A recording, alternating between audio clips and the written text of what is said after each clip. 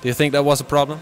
No, we consider ourselves the better team of the Benelux, so we don't need that much practice and stuff. And, no. Well, we had an hour to preparation because they went to grab something to eat, so we had a lot of time to get used to the PCs and stuff. So there's no problem. So congratulations on making it to Sweden, of course.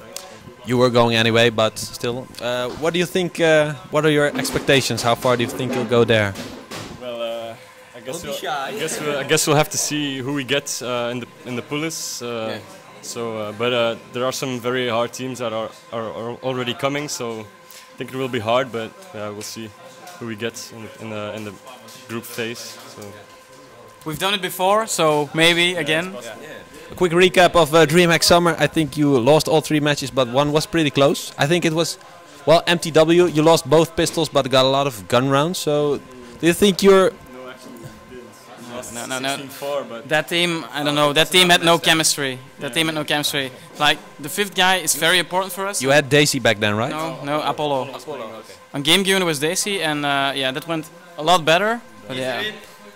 Anyway, we have Striker now, and we will see what it happens. Yeah.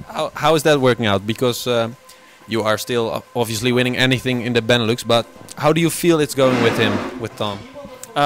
It's going pretty good. You just need to learn a little bit more about communication. He's not a good talker, so but his aim is all right. He's better than me, so. All right, if you say it. Do you think maybe are you gonna change a lot of things now in the next couple of 2 weeks, or just gonna? We don't have the time to like switch up everything now. We just like go further on our routine that we already have by like we play with 4 guys together for a year now.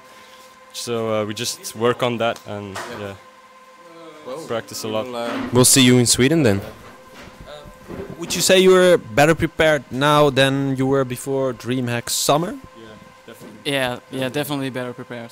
Yeah. So a possible upset this summer. I hope you will. Good luck there. Thanks for your talk. Good luck, guys. So, well, that's been quite an exciting day. Maybe a little bit boring in the end. This was well, as we expected. As we expected, yes. But earlier today we saw quite some upsets. Yeah, Sinji, progression. Yeah. Maybe. Two times. Yeah, 2 times Good to see an some underdog. new faces in the scene. And good to see progression showing that they are not an online team. As, Yeah, some people definitely. suggested. It's always put up nice a to really get big such a fight. reputation off the grid. It's always good.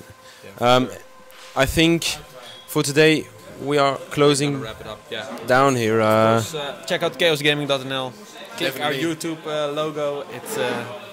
It automatically subscribes you for any movies we put on YouTube. Also check out chaostv.nl and click follow us.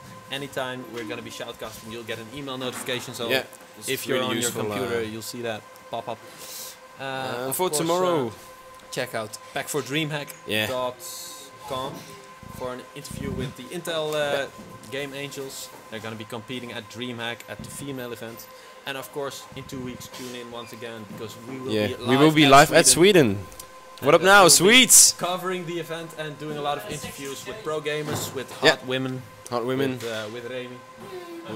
Hot women again. So stay tuned. Yeah, stay tuned, and definitely stay tuned for tomorrow as well. Starcraft 2 will be shoutcasted here. Starcraft 2 EPS finals of Belgium and Netherlands. I think it's going to be really exciting games. Some of those guys are international top players. Check it out. Really worthwhile to check it out. And well, yeah, that's going to be... Well, one last shout out. We're also on Facebook. Check out facebook.com/chaosgaming. So, that's it for today. See you in Sweden. Well, I won't, tomorrow. Our shoutcasters of Starcraft will. All right. Goodbye.